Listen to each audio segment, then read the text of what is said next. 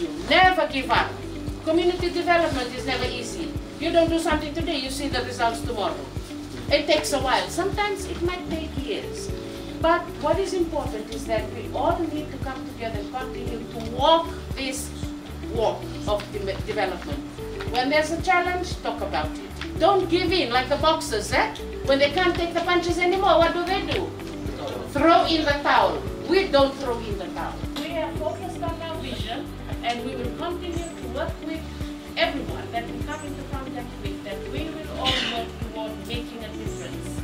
If it is making a difference first in our lives, and then we impact on somebody else, that is the start. Eh?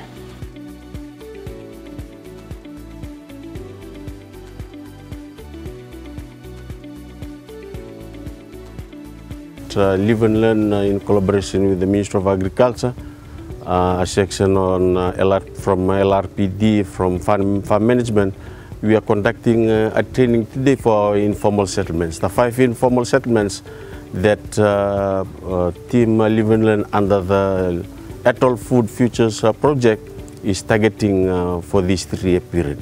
And the settlements are Matenborsisi, Bilo, Kilikali, Waikerkere and Cobalt. And at the moment we have 15 participants from each settlement, and a total of 80 participants that we have here at Navuso Agriculture Institution. And the program today in the morning, we took them to Live and Learn office for them to see there's a demo plot that we have made at Live and Learn office. We want to show them that not only we are teaching them, we are also trying to showcase what we had already taught them on the ground.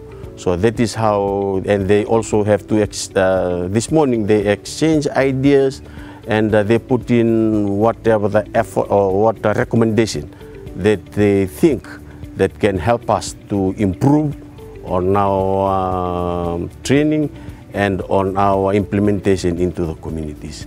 Now we are at Navuso Agriculture Institution, and for the training here at Navuso, it is mainly focusing on market linkages and plant doctors. We have seen in these past 2 years that we have been into informal settlements, some of the questions that they've been raising is that if we have access, where from now? So that is why we are bringing them here. And we have also discussed with the Ministry of Agriculture on targeted approach. And that is why we are bringing them out here. We target the people that are really interested in this development that we are, in this training that we are doing today, for them to come out of their communities, from their comfort zone, to see that there is also linkages from what they are growing in the communities to the markets that are outside their communities. So for this morning, we are teaching them on market linkages on how they plan and do planning, and what is their aim when they plant. We are trying to emphasize to them that planting is not something that is just a part-time, it is something that you need to plan for. If you don't plan for planting, then it's no use for them to go and plant.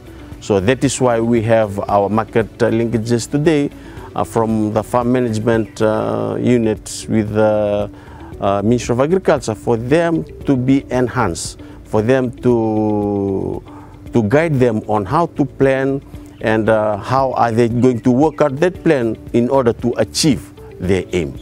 And after that, then we have, after lunch, we will be having a session on plant doctors, where our communities are going to be briefed on identifying insects and how they can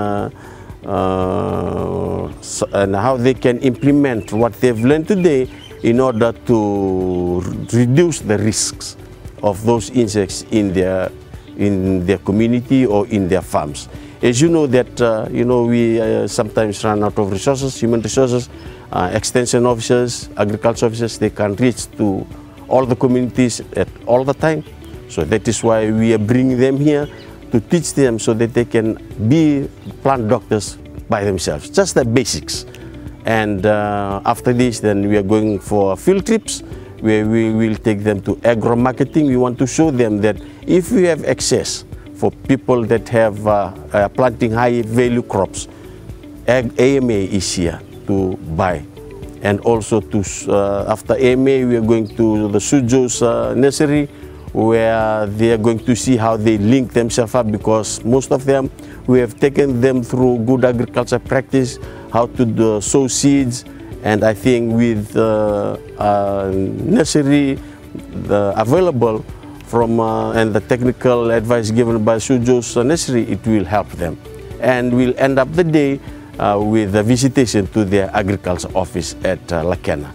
And we know that these communities are from Lami to Nosori corridor. Their office is here at Lakena. So we want them to come and see this is their office, and also to ask the officers from the extension officers for them to collaborate and to find out how they're going to help us in terms of support, what are the projects that are available that they can apply, what are the clarifications that they need from the extension office. So we are here to facilitate that, and under the Ethel Food Future, which is funded by the Australian government, DFED, that is why we are conducting this training today under the Live and Learn and the Ministry of Agriculture.